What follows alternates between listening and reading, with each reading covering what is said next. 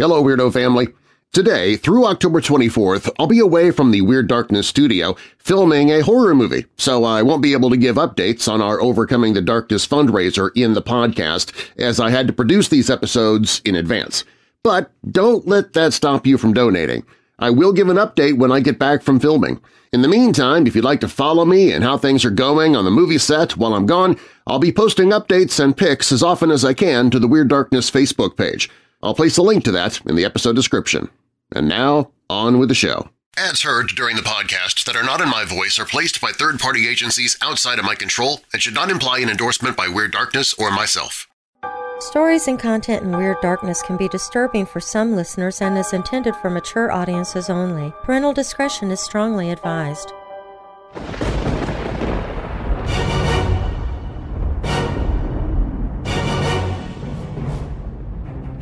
Welcome, Weirdos! I'm Darren Marlar, and this is Weird Darkness. Here you'll find stories of the paranormal, supernatural, legends, lore, crime, conspiracy, mysterious, macabre, unsolved, and unexplained. While you're listening, you might want to check out the Weird Darkness website. At WeirdDarkness.com you can find paranormal and horror audiobooks I've narrated, streaming video of horror hosts and old horror movies. Plus, you can visit the Hope in the Darkness page if you're struggling with depression, anxiety, or thoughts of suicide. You can find all of that and more at WeirdDarkness.com. Coming up in this episode of Weird Darkness, the U.S. government explained the rapidly maneuvering lights as a weather balloon. But if you believe what fighter pilot George F. Gorman says, you'll believe there are some giant holes in the U.S. government's story, because Gorman ended up in an aerial battle with one of those so-called weather balloons.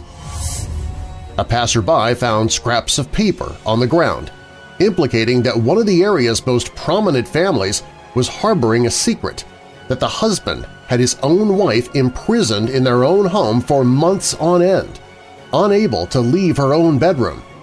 But that was just the beginning of the story. In the wilds of Africa, it is said there is a man-like creature, human in every way aside from one. The being has no head.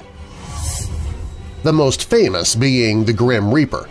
Dark, hooded entities seem to be relatively common in the reports of ghost-like beings. They can be intimidating, foreboding, and downright terrifying. One man's experience didn't stop with only one encounter. They haven't stopped at all. A couple have a fight.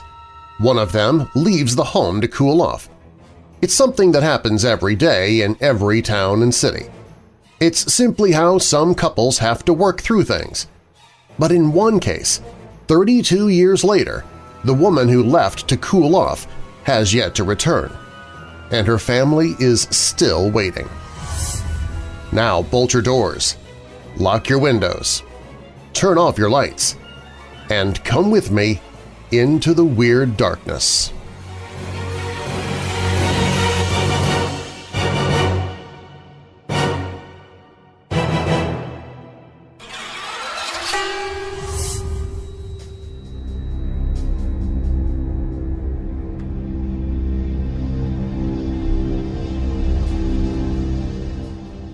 In the words of Captain Edward J. Ruppelt, the man who investigated unidentified flying object reports for the U.S. Air Force in the early 1950s, the Gorman Dogfight remains one of the classics among UFO sightings. The incident, which still lacks an airtight explanation, involved a 27-minute air encounter between a veteran World War II fighter pilot named George F. Gorman and a mysterious white orb at a high altitude above Fargo, North Dakota. "I've never seen anything like it," Gorman told a local newspaper following the October 1, 1948 event. "If anyone else had reported such a thing, I would have thought they were crazy." Captain Ruppelt operated Project Blue Book, which continued the work of Project Sign and Project Grudge, a series of hush-hush studies conducted by the U.S. Air Force between 1947 and 1969. His mission? To determine if UFOs were a threat to national security, and to scientifically analyze UFO-related data. What makes the Gorman Dogfight unique in the now declassified pages of Project Blue Book is not only the length of the encounter, but that it was recorded both on the ground and in the sky by numerous reputable sources. At the time of the incident, Gorman, a 25-year-old former fighter pilot, served as a second lieutenant in the North Dakota Air National Guard. It was this role that placed him behind the flight controls of a P-51 Mustang on October 1, 1948, taking part in a cross-country flight alongside other National Guard airmen. While the other pilots landed at Fargo's Hector Airport, on that fateful evening Gorman stayed in the air in order to get in some night flying time in the cloudless conditions. Having circled his P-51 over a lit football stadium, he was preparing to land at about 9 p.m. Advised by the control tower that the only other plane in the vicinity was a Piper Cub, which Gorman could see about 500 feet below him, he witnessed what he believed to be the taillight of another craft passing on his right, though the tower had no other object on the radar. Deciding to take a closer look at the unidentified object, Gorman pulled his plane up and closed to within about 1,000 yards. It was about 6 to 8 inches in diameter, clear white and completely without fuzz at the edges, he said of the object in his report. It was blinking on and off. As I approached, however, the light suddenly became steady and pulled into a sharp left bank. I thought it was making a pass at the tower. Deciding to follow, Gorman tried in vain to catch up with the object, reporting that he finally got behind it at around 7,000 feet, where it made a sharp turn and headed straight for the P-51. Almost at the point of collision, Gorman dived and said the light passed over his canopy at about 500 feet before cutting sharply once more and heading back in his direction. Just as collision seemed imminent once again, Gorman said the object shot straight up in the air in a steep climb, so steep that when he tried to intercept, his plane stalled at about 14,000 feet. The object was not seen again, but according to Gorman, he had been engaged in aerial maneuvers with it for 27 minutes by the time he brought his plane in to land. Shaken by the encounter, the pilot went on to report he noticed no sound, exhaust trail, or odor from the object. And while he had reached speeds of up to 400 miles per hour while in pursuit, he couldn't keep up with whatever it was. "I'm convinced that there was definite thought behind its maneuvers," Gorman said in a sworn statement to his commander. "I am further convinced that the object was governed by the laws of inertia because its acceleration was rapid but not immediate, and although it was able to turn fairly tight at considerable speed, it still followed a natural curve." Gorman reported blacking out temporarily due to the excessive speed he reached in attempting to turn with the object. "I'm in fairly good physical condition, and I do not believe that there are many, if any, pilots who could withstand the turn and speed affected by the object and remain conscious," he wrote. "The object was not only able to out-turn and outspeed my aircraft, but was able to attain a far steeper climb and was able to maintain a constant rate of climb far in excess of my aircraft." Gorman wasn't the only one to see the mysterious object that night. It was also witnessed by air traffic controllers Lloyd D. Jensen and H.E. Johnson, who were manning the Hector Airport Tower. According to Johnson, who reported seeing the Piper Cub and the UFO at the same time, the object was traveling at a high rate of speed and was fast enough to increase the spacing between itself and Gorman's fighter. Johnson described the object as appearing to be only a round light, perfectly formed with no fuzzy edges or rays leaving its body. Dr. A.E. Cannon, the pilot of the Piper Cub, and his passenger also viewed the object, both in the sky and upon their return to the airport, where they immediately joined the traffic controllers in the tower. Cannon described the light as moving very swiftly, much faster than the 51. 2 Civil Aeronautics Authority employees on the ground also reported seeing the object. Could it have simply been another aircraft? Taking the technology of the time into account, Dr. Travis S. Taylor, aerospace engineer and author of Introduction to Rocket Science and Engineering, believes any other aircraft would have been apparent to Gorman. Earlier that year, he points out, Chuck Yeager made his famous flight in the Bell X-1 at record-breaking speed in which he broke the sound barrier. A craft like that would have been very obvious to a pilot in a P-51. Gorman would have known what he was looking at. The X-51 looked like an airplane, says Taylor. If he was chasing something that didn't look like a standard aircraft and he couldn't keep up with it, either it was too far away and he didn't realize how far away it was, or it was moving faster than a P-51 could move. U.S. Air Force investigators from Project Sign, later to become Project Grudge and ultimately Project Blue Book, soon arrived in Fargo, where Geiger countermeasurements of Gorman's plane revealed heightened radioactivity, though this was later explained away as a side effect of the high-altitude flying that took place. Was Gorman a kook?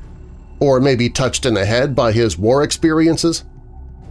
Government investigators found him to be a credible witness, noting that he did not make the impression of being a dreamer. He reads little and only serious literature. He spends 90% of his time hunting and fishing, drinks less than moderately, smokes normally, and does not do drugs. He appears to be a sincere and serious individual who was considerably puzzled by his experience and made no attempt to blow his story up. One conspiracy theory speculated that Gorman's encounter may have been with a top-secret test craft. With World War II a very recent memory, tensions in 1948 were heightened both in military and civilian circles. And as the Cold War tightened its grip on the American psyche, the U.S. government sought to boost its scientific firepower with a clandestine initiative called Operation Paperclip, through which it recruited former Nazi scientists, engineers, and technicians, including Wernher von Braun and his V-2 rocket team to America, to boost the nation's chances in the Cold War and looming space race. Further afield, the Soviets had begun testing the R-1 rocket, a Soviet version of the German V-2 of World War II, the same year as Gorman's encounter, raising questions of whether the object he and the others saw could have been a Soviet craft or weapon.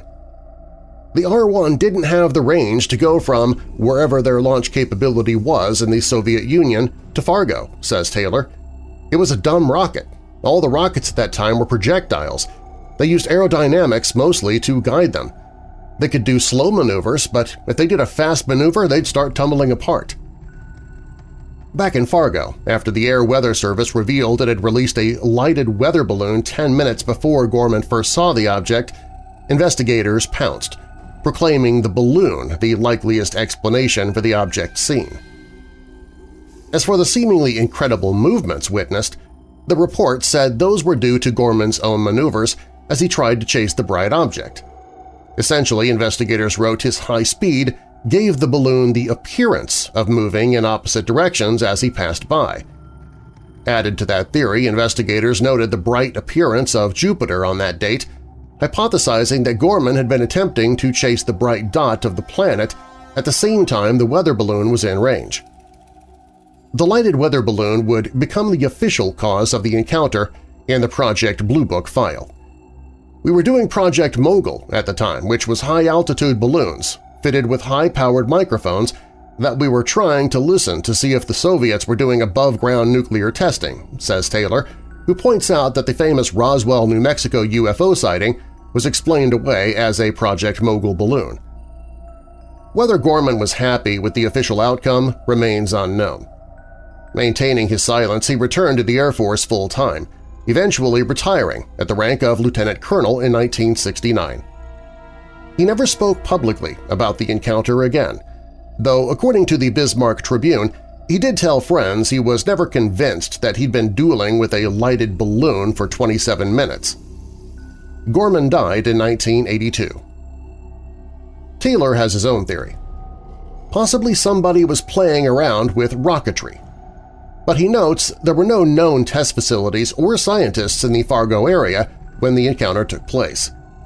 All the Operation Paperclip Germans were at the missile grounds in White Sands, New Mexico, while rocket guru Robert H. Goddard had died in 1945. It makes no sense, says Taylor, that there was anything there that was man-made that they were chasing.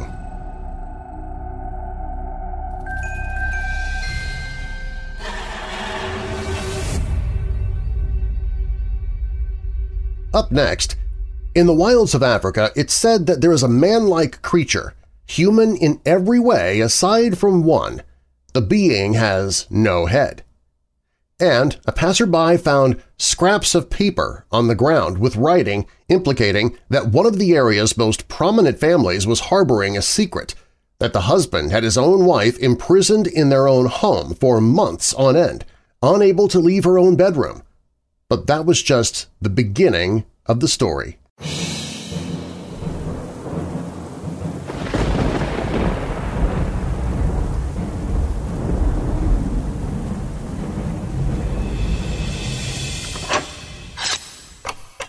October is not only our favorite month due to Halloween and it also being the anniversary of the podcast, but for me it's the busiest month. October crept up on me fast this year, and on the last day of September I was scrambling to get things done late into the night. Because I knew it would be a late night, I grabbed a Magic Mind performance shot in the late afternoon, and it gave me the mental clarity, alertness, and motivation I needed to get everything done before October rolled in. I'm relying more and more on Magic Mind than the energy drinks I used to live on. Not only does it work better and last longer without the energy drink crash, but it's also a healthier alternative. Fewer calories, fewer carbs, tons of essential vitamins, and that added benefit of a small dose of caffeine for that kickstart I need when starting my day. I became a subscriber so I would never accidentally run out of Magic Mind. It's that effective for me. And because you are a Weird Darkness weirdo, you can try Magic Mind and get it at 48% off your subscription. Visit magicmind.com/weirddarkness and then use the promo code DARKNESS20 to get the deal. If you'd rather just try it without a subscription, this code will also work for a one-time purchase, and you'll get 20% off. Make Magic Mind part of your daily routine and you will definitely notice a difference. Again, visit magicmind.com/weirddarkness and then use the promo code DARKNESS20 to get 48% off your subscription or 20% off a one-time purchase. magicmind.com/weirddarkness, promo code DARKNESS20.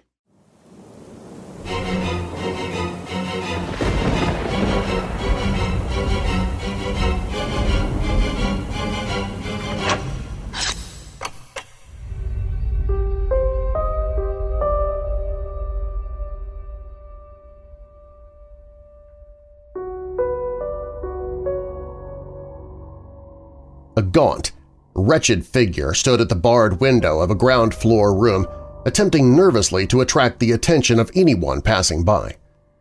Laurel House was in an isolated position at the far end of Peckham Rye Common on the road leading down to Camberwell Old Cemetery, surrounded by market gardens and farmland with a few neighboring houses.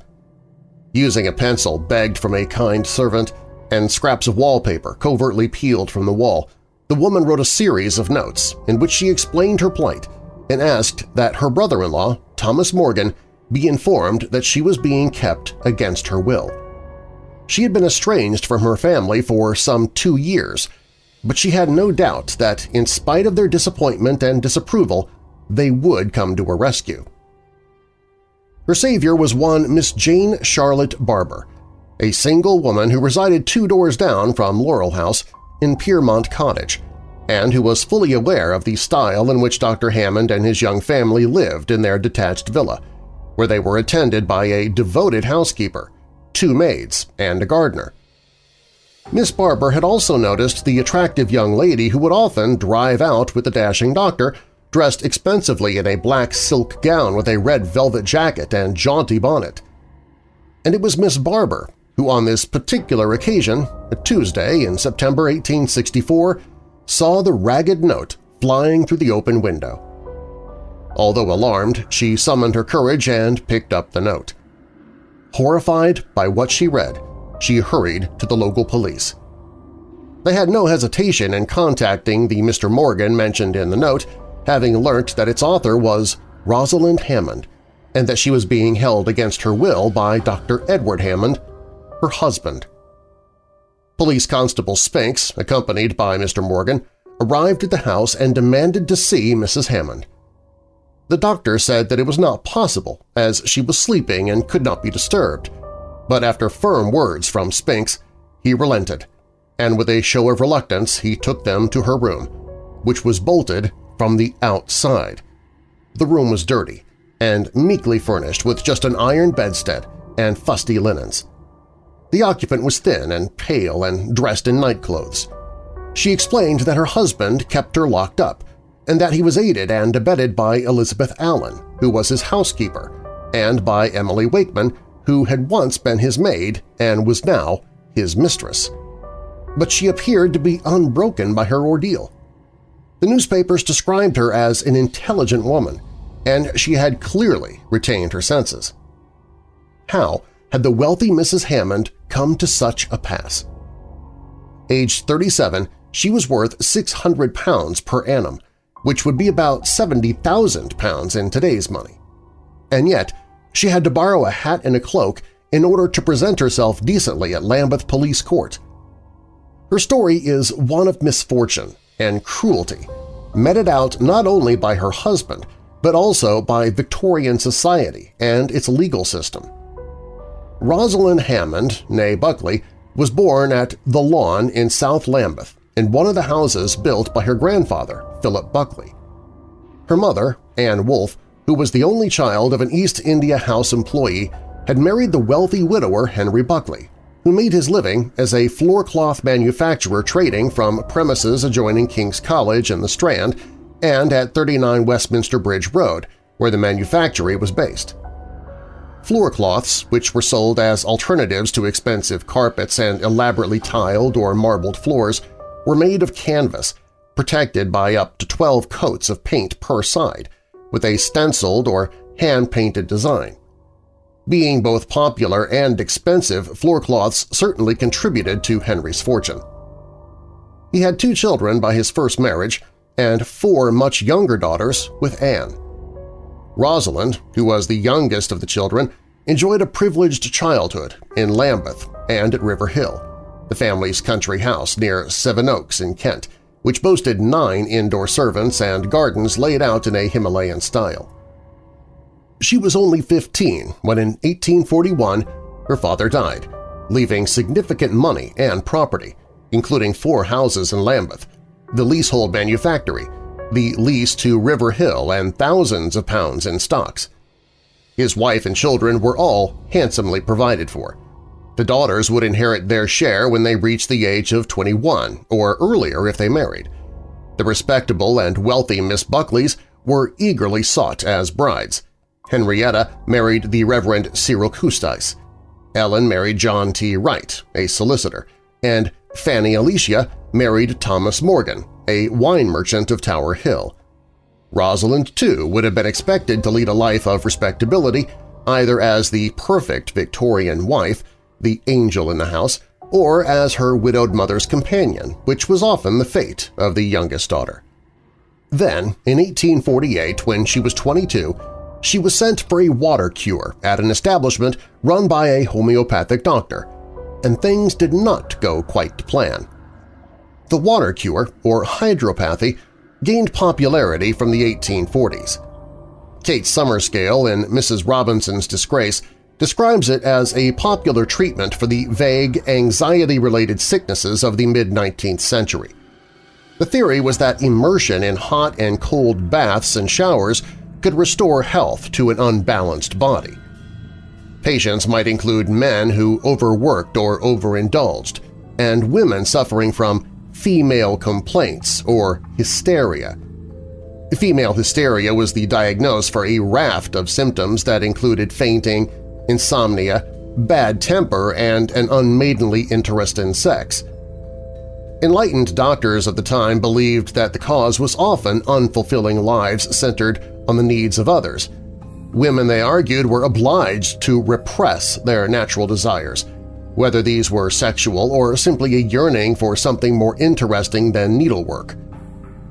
We do not know why Rosalind took the water cure, but we do know that she was seduced by her doctor at the Hydro and that in 1850 she gave birth to a boy, who was christened at St. John's Church in Erith in Kent.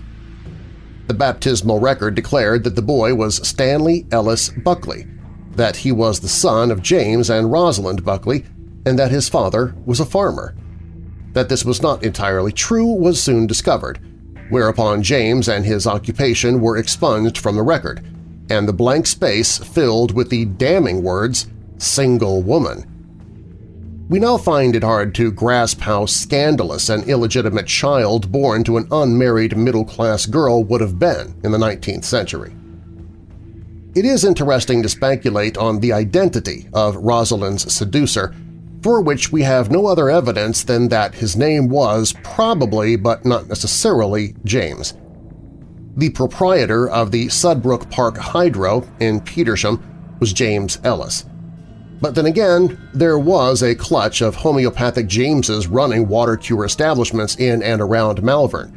James Manby, who seduced the future Florence Bravo when she was his patient, his partner James Wilson, and a James Marsden.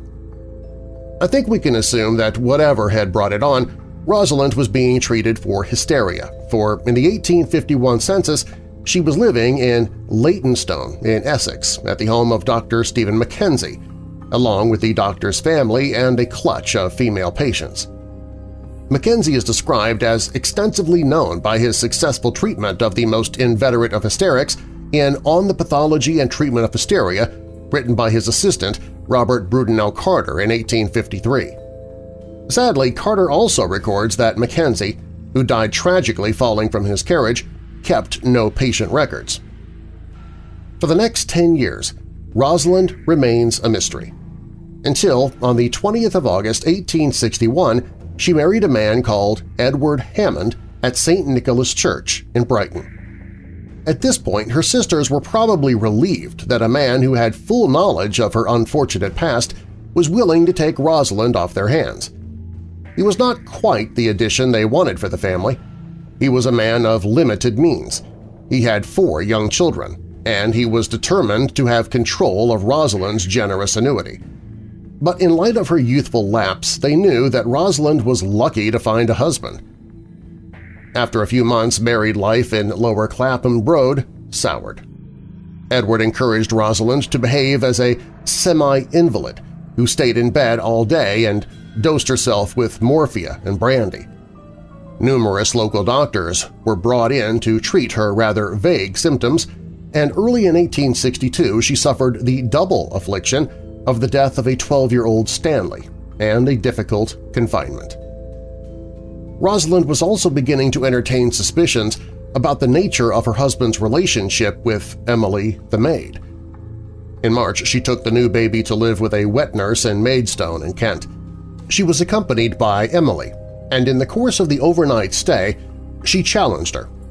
The girl said that she had been raped by Dr. Hammond with a pillow pressed over her face to muffle her screams. Rosalind furiously rejected Emily's story and wrote to her father, accusing her of being Edward's mistress. She refused to go back to Clapham, instead asking her family for help. As they disliked Edward, they encouraged her to separate from him. But Rosalind capitulated, possibly because she loved the doctor, possibly because she was trapped. If she left him, she also left her money. When they married, all her assets became his. But she also had to have his agreement for any legal separation. A divorce might free her, but in 1864 she did not have sufficient grounds. Whereas a man only had to show that his wife had committed adultery, a woman had to prove not only that her husband was an adulterer, but that he had also deserted her or had committed sodomy or incest or had been guilty of bigamy or cruelty. Cruelty was no easier to prove than adultery. An act for the better prevention and punishment of aggravated assaults upon women and children had been passed in 1853, but it merely redefined what was or was not acceptable behavior without banning violence outright. And so Rosalind returned home and retracted her accusation against Emily Wakeman, later saying that she had been coerced. By September 1862, the family had moved to a property called Lanark House on Queen's Road in Peckham. Where previously Edward had encouraged his wife to stay in bed for most of the day, he now employed Elizabeth Allen to stop her from leaving the house. Rosalind was no longer treated with respect by anyone in the household, and on Christmas Eve her husband hit her around the head. He was the worse for drink, and he was encouraged by Emily Wakerman. Even though the maid was now his acknowledged mistress, he continued to sleep with his wife, who gave birth early in January 1863 to a girl named Emily Rosalind. If Hammond was to keep both Rosalind's annuity and his paramour, it was important that no one in the neighborhood begin to ask questions about his wife's whereabouts. With this aim, he moved the family in May 1863 to Laurel House on the edge of the much less densely populated Peckham Rye. Here, Rosalind was confined to a single room. Meals were brought to her by Elizabeth Allen and one or two of the children. To stop her making an escape, the window was barred and the door was kept locked. Her day clothes were removed, and she suffered the further indignity of seeing them on Emily Wakeman. Her jewelry box was pilfered by her husband, who then sent his gardener Thomas Abrahams to pawn the contents. In fact, Dr. Edward Hammond was not a doctor at all. In contravention of the Medical Act of 1858, his medical title was self-awarded. Born in Dartford in Kent in 1818, Hammond had not had the privileged upbringing that Rosalind had enjoyed, and he was not a professional man. In 1843, when he married his first wife, another Emily, he was working as an oil merchant. 8 years later, with Emily and their young family, he was living in rural Lower Tooting, now Tooting Broadway, a few doors from the Mitre Public House. He was a manufacturer of the gelatin used as a setting agent in many of the elaborate puddings loved by Victorians. Knowing that your blanc-mange or jelly was given its wobble with boiled-down connective animal tissue cannot have been very appetizing. By 1861, he was a widowed chemist and druggist living in East Wickham in Kent, which was only 3.5 miles from Erith, where Rosalind's son Stanley was baptized. Moving forward to September 1864, those attending Lambeth Police Court were horrified to see how unwell Mrs. Hammond looked and how poorly she was dressed. But her husband's lawyers were determined that she would receive no pity, and they set about demolishing her character by revealing that she had given birth to an illegitimate child and that she habitually stayed in bed all day, imbibing brandy and morphia. Hammond himself explained away the fact that she was kept locked up by claiming that she had threatened to murder him. The 2 knives hidden in her bed were evidence of her homicidal tendencies, the implication being that if not quite mentally unstable, she was at least a degenerate woman who needed to be restrained for her family's safety. Rosalind calmly countered all that was said about her, and a doctor was brought in to explain that she was sane. The magistrate was not sympathetic to Edward Hammond, and he sent the case to trial. When the case came to court in November 1864, Hammond pleaded guilty, but sentencing was deferred to allow his lawyers time to negotiate a settlement with Rosalind's legal team. The not guilty pleas submitted by Emily Wakeman and Elizabeth Allen were accepted because they had acted under Hammond's orders. At the sentencing hearing in January 1865, Hammond was confident he would be returning to Laurel House for dinner with his faithful Emily, relying on his generosity in agreeing to a legal separation from Rosalind and in allowing her half the annuity that she had brought to the marriage. But his mute offense cut no mustard, and he was sentenced to 12 months' hard labor in Wandsworth Prison. Hammond moved. With him went his children, and also Emily Wakeman, who remained with the family in some capacity for the rest of her life. Even if Hammond had wished to marry the girl, it would prove impossible, as Rosalind remained resolutely alive until 1896.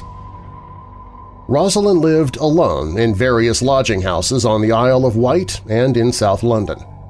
She was deprived of her child Emily Rosalind, who remained with her father. She also had to relinquish half her annuity, for it would not be until 1882 that a woman was legally entitled to keep the money that she had brought to a marriage. On her death, Rosalind was buried in the family grave in Norwood Cemetery, leaving a paltry £76 to a Reverend John Beresford.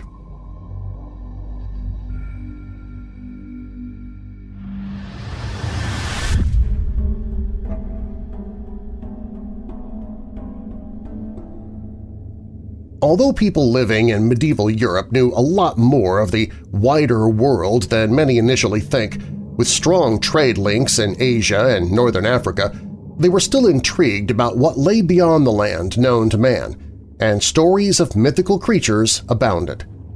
One such creature which fascinated for centuries was the Blemmy. These creatures were said to be a type of man who lived in Africa, but they did not have a head. Rather, their face appeared on their chest, their shoulders above them.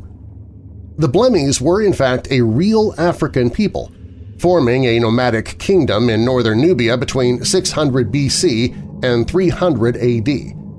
Even from their early origins, however, stories were told of their headless nature. Herodotus, who lived between 484 and 425 BC, wrote in his histories that they were known as the Acaphaloi, or those without a head, and that they lived on the eastern edge of Libya.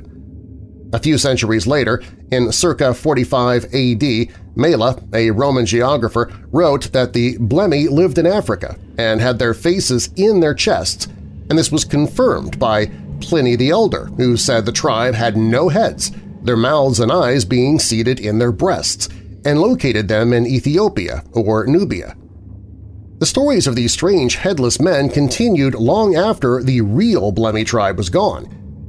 In medieval Europe, drawings of these creatures can be found in manuscripts and in the extremities of world maps, charting the unknown. The drawing of a Blemmy features in an Anglo-Saxon manuscript in the British Library dating to circa 1025, and Blemmies are also found on the Hereford Mappa Mundi of 1300, the largest medieval map to still exist. Isidore of Seville, who lived from 560 to 636 AD, explains in his Etymologies, "People believe that in Libya, Blemmy are born as trunks without heads and have their mouth and eyes on their chest. Others born without necks have their eyes on their shoulders." As the centuries progressed, stories of the Blemmies continued, and they moved with the boundaries of exploration. In the late medieval period, some are shown as being in India, such as on the 1436 Andrea Bianco map. As the 16th century arrived and the discovery of the Americas began, the Blemmies moved across the seas. Ottoman Admiral Piri Reis placed a Blemmy on his 1513 world map near the coast of Brazil and put a description next to the drawing. He said that Blemmies grew to around 5 foot 3 inches. Their eyes were close together, but that they were harmless. In 1596, Sir Walter Raleigh wrote a book about his journey to Guyana, where he reports that there was a nation of people whose heads appear not above their shoulders, who are reported to have their eyes in their shoulders and their mouths in the middle of their breasts, and that a long train of hair grows backward between their shoulders. Although Raleigh did not see these people for himself, he decided that the stories were truthful, as everyone he met there confirmed it. So why did people believe these stories for so long, and where did it originate from? Numerous theories have been centered on the idea that the original Blemmy warriors may have carried shields with faces on them, or that they marched with their heads tucked close to their chests. Others make links with how some types of ape, such as the bonobo, sit with their shoulders hunched up, head down, and suggest various tribespeople may have sat similarly, or that the apes themselves were the origin. The mythology of human creatures with their faces in their chests spanned over 1,000 years and found its way into aspects of culture in the West. From adorning maps and manuscripts and churches to being reported as scientific fact to appearing in literature, including Shakespeare, the Blemmy fascinated Europe. They were a symbol of something other that could be found in the margins of the civilized world, strange creatures on the edge of truth. And even now, they continue to intrigue us today. When Weird Darkness returns, the most famous being the Grim Reaper, dark hooded entities seem to be relatively common in the reports of ghost-like beings. They can be intimidating, foreboding, and downright terrifying. one man's experience didn't stop with only one encounter. In fact, they haven't stopped at all. And a couple have a fight. One of them leaves the home to cool off. It's something that happens every day in every town and city. It's simply how some couples have to work through things. But in one case, 32 years later, the woman who left to cool off has yet to return, and her family is still waiting.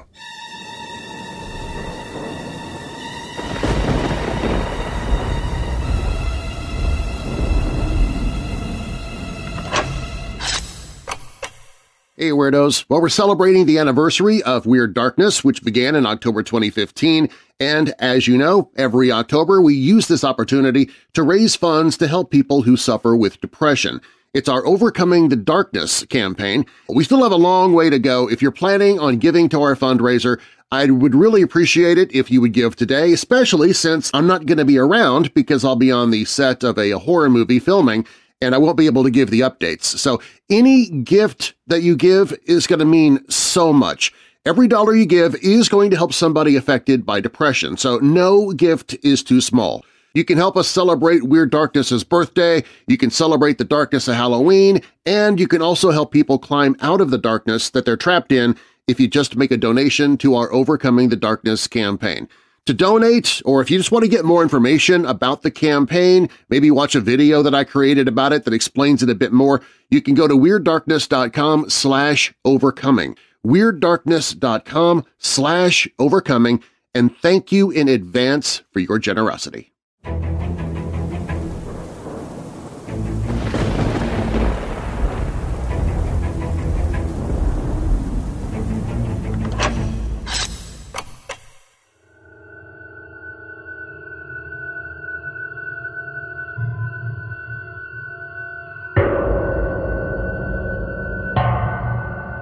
It's a scenario that plays out every day in the real world.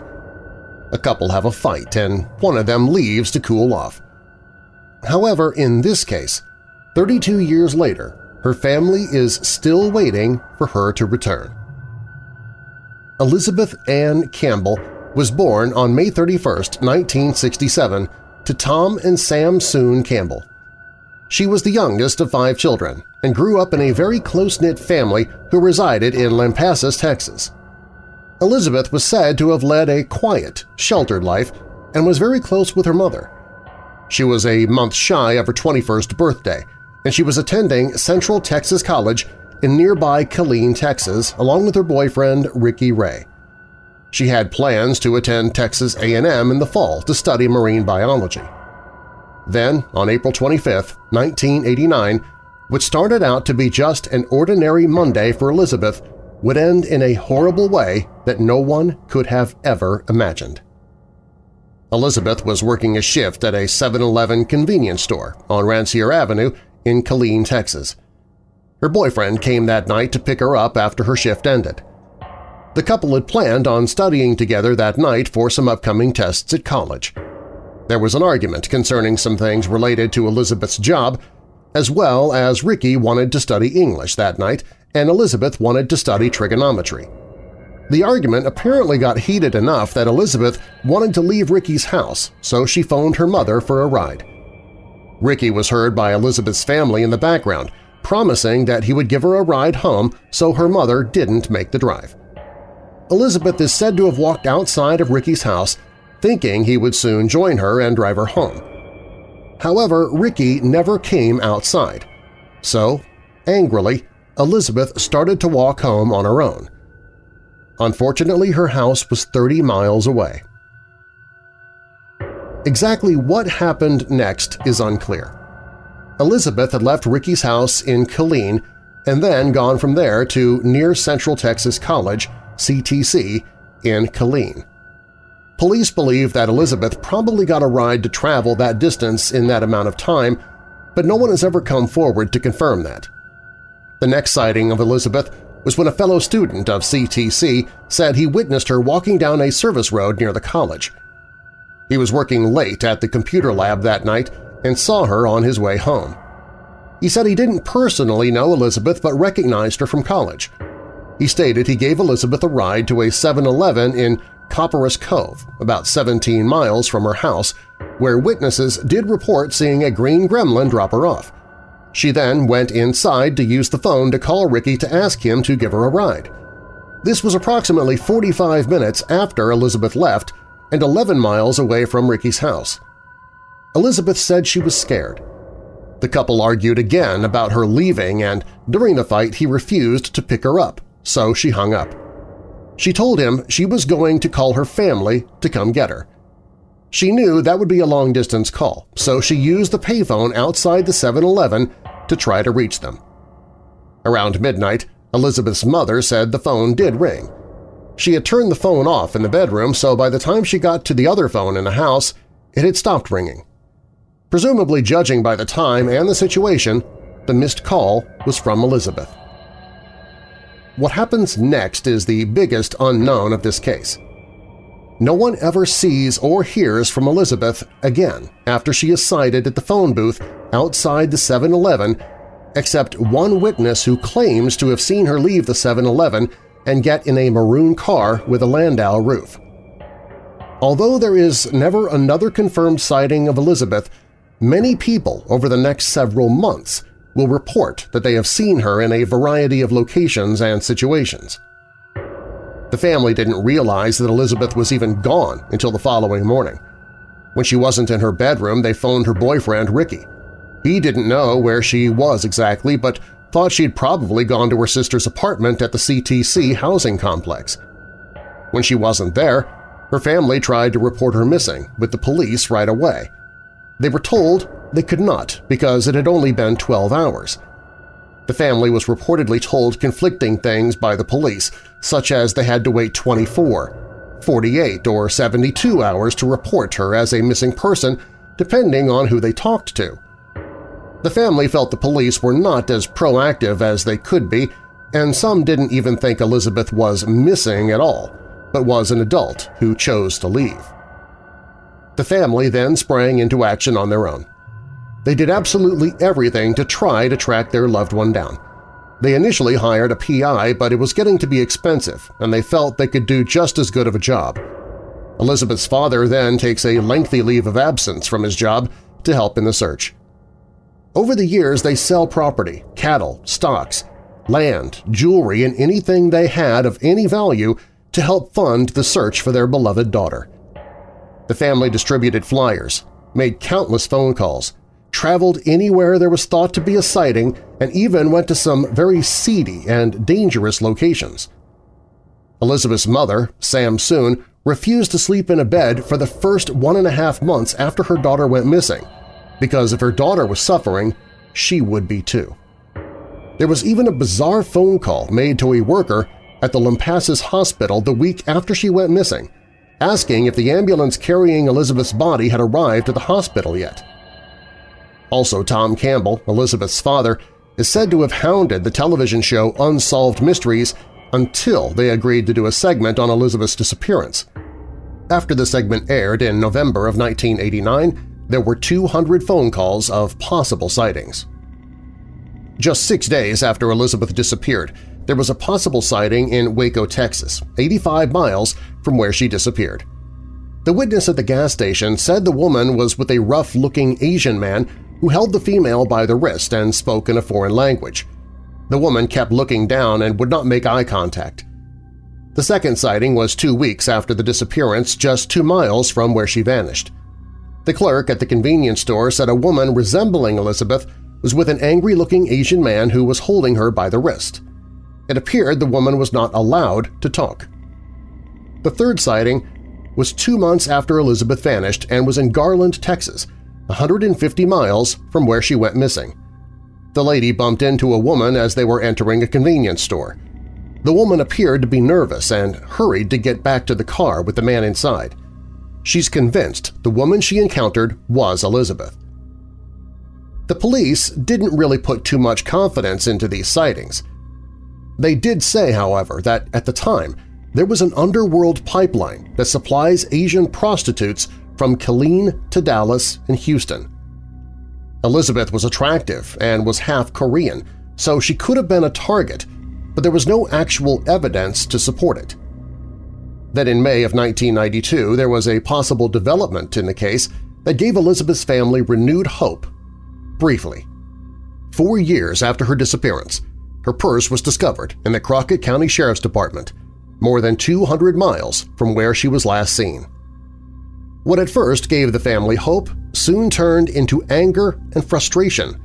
It was revealed that the purse had actually been in the evidence room of the Crockett County Sheriff's Department since between April 25, 1988 to January 1989, shortly after Elizabeth had disappeared.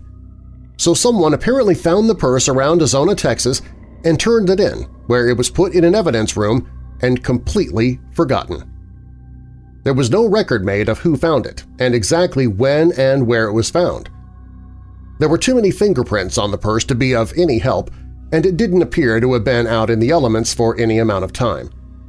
The only reason it was discovered in 1992 was a new deputy had arrived and was going through the evidence room for things to be auctioned at the annual Alliance Club auction. When the deputy saw what was inside the purse, her driver's license, military ID, and bank statements, he ran the information and discovered she was still missing and alerted Copperas Cove PD. Barbara Campbell also stated in her radio interview that she actually visited the Crockett County Sheriff 2 years after her sister went missing.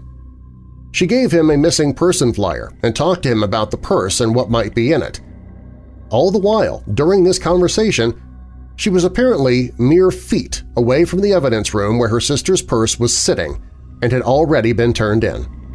She angrily confronted the new sheriff in 1992 when this came to light, and he seemed to put the blame on the former, now deceased sheriff and was never given a satisfactory answer. There is another possible theory as to what happened to Elizabeth Campbell that is not widely mentioned in discussions about her. There's no concrete proof or evidence to support this, but it could be related to serial killer Robert Ben Rhodes, dubbed the Truck Stop Killer. He was thought to have been active from 1975 to 1990. He was an over-the-road truck driver and was known to be in the vicinity during his routes near where Elizabeth went missing. His first victim's body was even disposed of near Ozona, Texas, where Elizabeth's purse was later discovered. His first murder wasn't discovered until 1990, but he has claimed his crimes went back 15 years. In the research by the police cross-referencing Rhodes' trucking logs with records of young women who went missing during the years he was active, it's thought he could have had as many as 50 victims. His semi was said to have been a traveling torture chamber, and he usually picked up young female hitchhikers as well as truck stop prostitutes. In 1994, he was convicted of 3 of the murders and is currently serving a life sentence at the Menard Correctional Center in Chester, Illinois. There seems to have been a lot of regrets from Elizabeth's loved ones in the years since her disappearance, which is understandable. Had the family known Elizabeth needed a ride home that night, they would have certainly been there for her. Her brother was driving around Killeen visiting friends at the time, and one of her sisters was actually working at a 7-Eleven in Killeen that night across town. The missed phone call at her parents' house was just a very unfortunate circumstance that happened by accident. I'm sure Elizabeth's then-boyfriend, Ricky, also regrets his actions that night in refusing on 2 occasions to give her a ride home. He's quoted at the time in a newspaper article as saying, "I was thinking of myself, I was a stupid ass." Ricky was never really viewed as a suspect in his girlfriend's disappearance. He had witnesses who verified where he was that night, and he also passed a polygraph test. The eyewitness sightings are interesting, but it doesn't seem likely that someone who abducted someone and had an interest in trafficking them and stripping them of their identity would parade them out in public spaces so soon after, especially after the missing flyers had been put up. It would make sense they would want to keep her isolated. Elizabeth had already accepted a ride that night with someone she didn't know, so it's entirely possible she accepted another ride hoping to get from Copperas Cove to her home in Lampasas, but sadly came to harm then. Even though Elizabeth was angry that night, I don't believe she left with the intention of staying gone. She had made a few phone calls to try and solicit a ride and seemed eager to return home, Plus, there was a paycheck that was never picked up, and there has been no bank account or credit card activity since she disappeared. Elizabeth Campbell's family still to this day works day and night to find out answers as to what happened to their loved one. Her mother is in fragile health but will never stop her fight. When Elizabeth went missing, in her room she found wrapped birthday and Mother's Day gifts to her from her daughter, which she still refuses to open.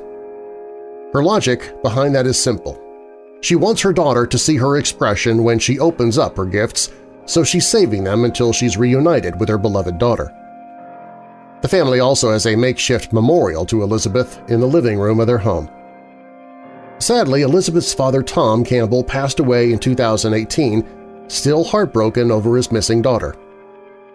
Tom's quote in the Unsolved Mysteries segment regarding if she'd been brainwashed and forced to be on the streets is very poignant. "She's our daughter, not what somebody's tried to make her. She'll always be our little girl." The Campbell family is undeterred in their fight to find their loved one and return her to those that love her. I hope they can get all the answers one day and finally know whether Elizabeth's disappearance was the result of trafficking or tragedy.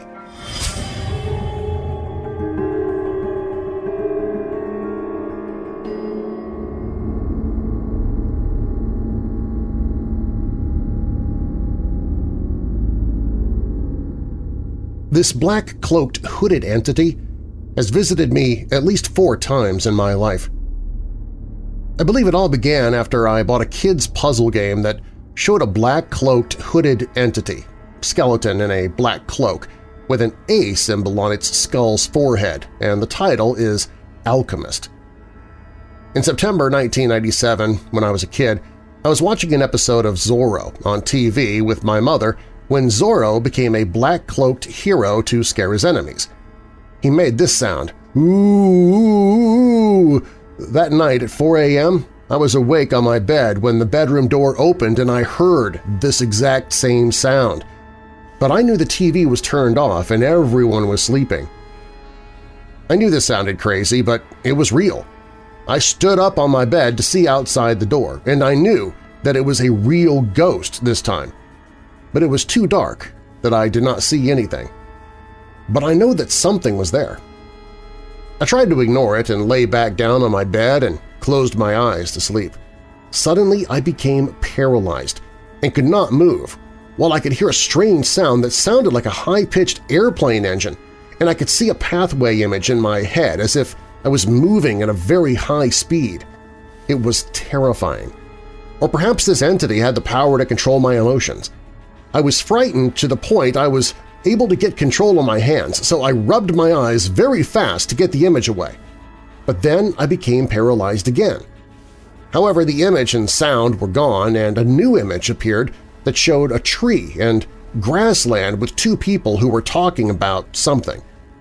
I was not frightened anymore, so I smiled to show the ghost that I was not afraid. So the image disappeared, and I was able to open my eyes and move again.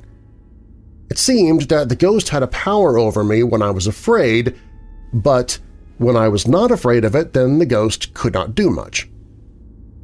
The next incident happened in 1998 when I was playing a video game.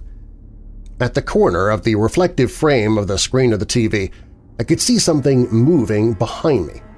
It looked like the black-cloaked hooded figure with a bit of white skull inside the hood. I looked back but did not see anything. I was then overcome with a rancid smell as if something dead and rotting for days was in my bedroom. I investigated to see if there was a dead rat in my bedroom, but I already knew that that was impossible since I lived on the 4th floor of an apartment building and I had never seen a rat in my apartment. The third incident happened late at night. I could not sleep because I was hungry, so I went to the kitchen to find myself something to eat. While I was slicing some sausage, I caught something out of the corner of my eye, outside the door of the kitchen. It looked as if there was a transparent, black, cloaked, hooded figure with no legs, no arms, and no face moving above the floor at a fast speed while its hood was staring down as if it was looking down while walking. I wasn't very scared, but I knew something was there as it moved from left to right outside the kitchen doorway. The last incident occurred in August 2013, more than 15 years after the first incident.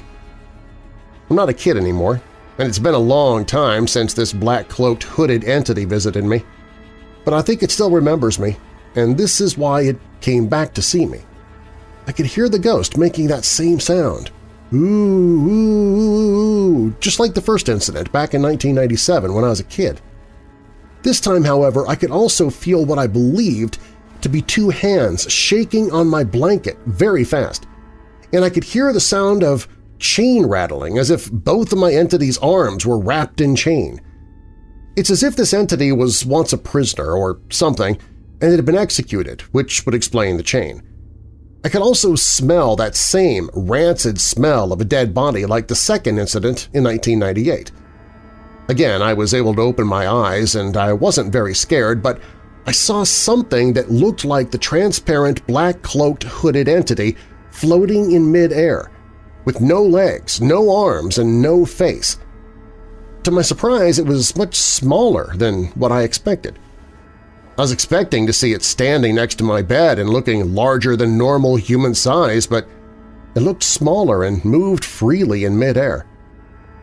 I think this was the first time I was able to see this entity much clearer than before. It seemed to me that this black-cloaked hooded ghost or entity was not as threatening or evil as I expected it to be. I don't know if it's evil or not, but it was not threatening, yet at the same time could be frightening too. The lesson I learned is that if you can control yourself and prove or show the entity that you're not afraid of it, then this entity cannot do anything to you. At the same time, however, never even challenge it or offend it because perhaps it could also be dangerous if it gets angry. We cannot underestimate this entity. I would never recommend anyone to offend this entity because we might never know its full capability or what it can do to us. From what I have learned, Satanists and many devil worshippers would normally wear this black cloak with a hood during the satanic ritual, while some Christian priests would wear a brown cloak with a hood. I suspect that it could be the ghost of a Satanist who was prosecuted and executed by the church for following Satanism during the medieval times. Also, a friend once told me that near where I live there's a small hill where Satanists used to perform the satanic ritual.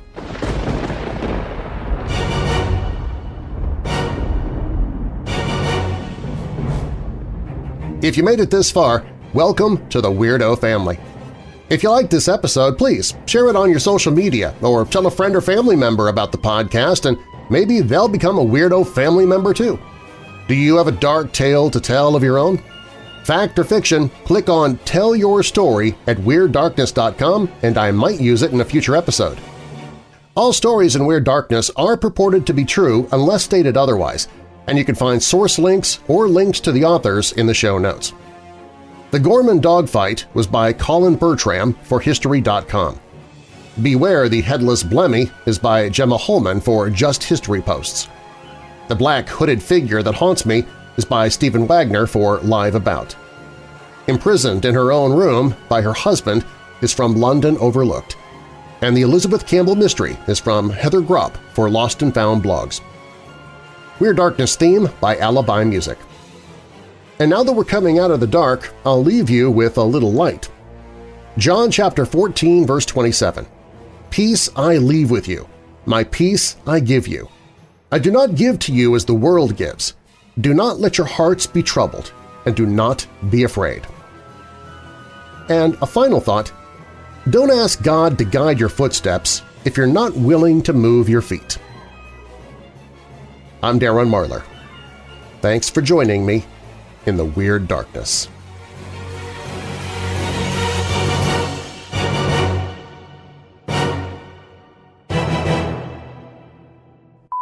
Laurel House was in an isolated position at the far end of Peckham Rye.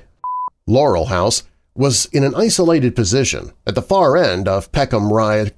Laurel House was in an isolated position at the far end of Peckham Rye Common on the road leading down to Camberwell Old Cemetery. Camberwell Old Cemetery. Why does that sound terrible to me? It's perfectly fine. Which was bolted from the outside. The room was dirty and meekly. The room was dirty and meekly furnished with just an iron bedstead. The room was dirty and meekly furnished with just an iron bedstead and fusty linens. Fusty? Fusty? It's fust. Alexa, what does fusty mean? The adjective feisty is usually defined as not feisty. full of animation, No, not feisty. Fusty. courage, spirited, Forget it. I'll look it up. plucky. For more, It means musty. ask you to All find right. a more definite Alexa, shut up. feisty. It means musty. Okay, I'll go with it. All right. Let's try that sentence again. The room was dirty and meekly furnished with just an iron bedstead and fusty linens. That they were known as the Acapholoi. Acaphaloi. Acaphaloi. Acaphaloi. A-K-E-P-H-A-L-O-I. Yeah. Acaphaloi. Okay. We're going to need some pronunciation help on this one. Let's see if YouTube can help me. Probably not. That's going to be, nope, no results found. That's what I thought. Let's try forvo.com, see if that has any options for me. No. Okay, let's see if the Oxford Dictionary has any clue as to what the heck I'm talking about. No! Oh, crap. Oh, you know what? I'm just going to skip that. Can I skip it? Because that doesn't come up again, does it? I hope not. Acaphaloi. That's what I'll go with. Acaphaloi. There we go. Moving on.